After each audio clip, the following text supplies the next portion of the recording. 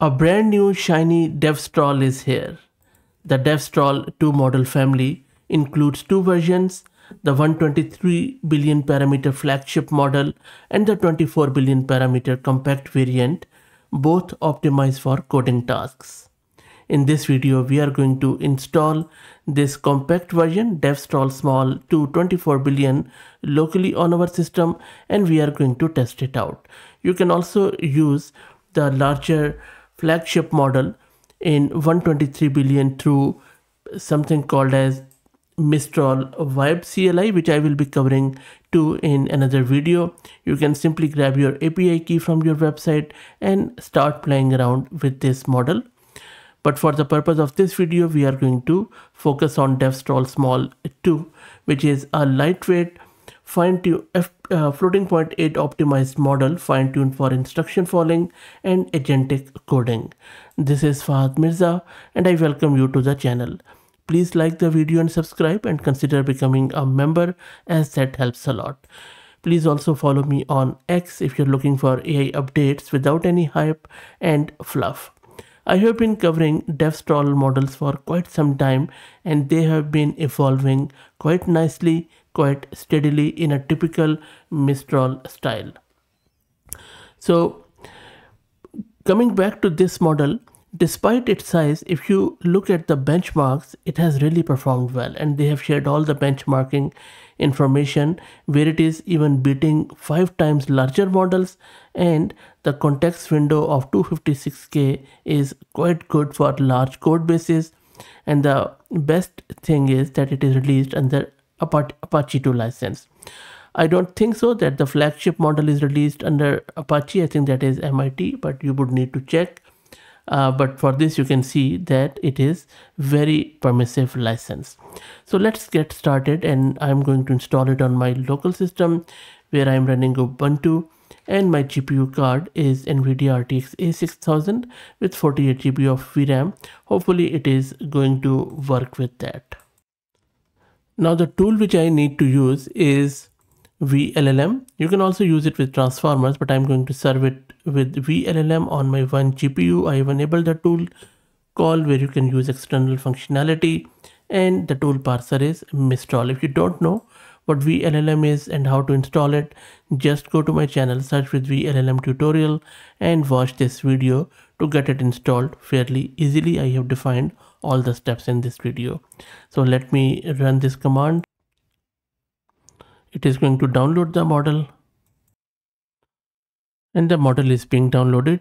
While it downloads, let's talk a bit more around this new model, which is the instruct model in small variants. So as I said, it is an agentic coding model. You can use it with images, and you can also take advantage of its rope scaling.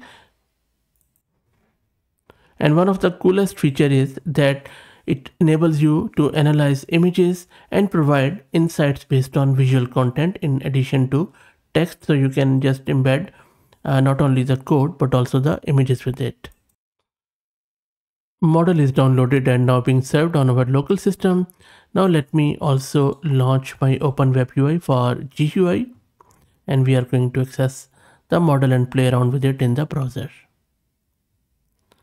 So it is starting the application, and the model is now being served. Let's first do an image supported coding task. So I'm just going to select an equation image from my local system, and I'm going to ask it to give me a Python code to solve the equation in the image. And I will just fix this typo. Let's run this.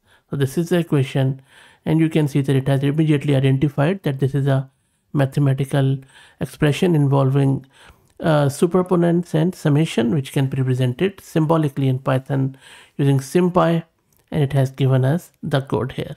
And did you see the speed, how quick it was? It's very efficient and lightweight too, and I will show you VRAM consumption shortly. But looking at it, I believe it has done wonderfully well, and the answer is spot on. Okay, let's do a bit more code generation task, which is harder. So for the next task, what I'm going to do, I'm going to ask it to act as a senior front-end engineer specializing in cybersecurity visualization, and it needs to create a self-contained responsive HTML file where there are a lot of UI requirements around responsiveness. The data should be a dark themed, futuristic, and there should be some graphs, some lines, and that sort of stuff. So let it generate, and it has already started it. I'm very impressed by the speed of it. Let's check the VRAM consumption. And it is consuming just touch over 45 gig of VRAM. Okay, so let's go back. So 24 billion parameter, I think it is decent. Let's wait for it to finish and we will check it out in the browser. And the model took its sweet time, but you can see that it has produced something cool. On the right hand side, there are almost over 900 lines of code it has produced, and the code looks pretty good to me. But let's test it out. I'm just going to open this preview here. Maybe I will just open it in the browser. Maybe it's fine. Let's test it out. So you see that first attempt looks quite good. The interface is responsive. There is a world map. There is some thread score. There are few things here and there which could be improved, of course. And there is a graph for network traffic. Log terminal will be filled when the log streaming. That is what I asked it to do. And the thread breakdown is also quite interesting. This is alert field. Is there any scroll? There is no scroll here. What happens if I just click on run playbook? Nothing. Okay, so this is not responsive, but I could go back and check it out. But I think for a first attempt, it's not bad. I think if we reiterate it and maybe do a bit more proper prompting, it might be improved. So for a 24 billion model, I think it is fairly good first attempt. In the next task, I have given it an invoice image and I'm asking it to convert it into one single HTML file. Let's see if it can do OCR and extract it and give us the exact same invoice, and we will check it out. And it has done the conversion. So I have just pasted it in the browser here. This is my original one. Sorry, not this one, this one. So if I compare it and let me maybe place it side by side, hopefully you're also able to see, but let me quickly verify it. It says logo goes here. So OCR is pretty good. I'm just checking it line by line. More, I think it has done wonderfully well. All the billing is fine. The numbers are good. Even the parts are good. Sorry, I'm just trying to move it. Yep, numbers are good. Notes are there. And it has done a really good job. So OCR and image understanding is fairly good with this model. Really, I'm not sure which vision encoder they are using, but it looks pretty cool. I think it must be the same one which they use with Pixtral, but we'll check. So look, I'm very impressed by the model. Let me know what do you think. Stay tuned. I'm also going to show you in a separate video as how to use this Mistral Vibe CLI.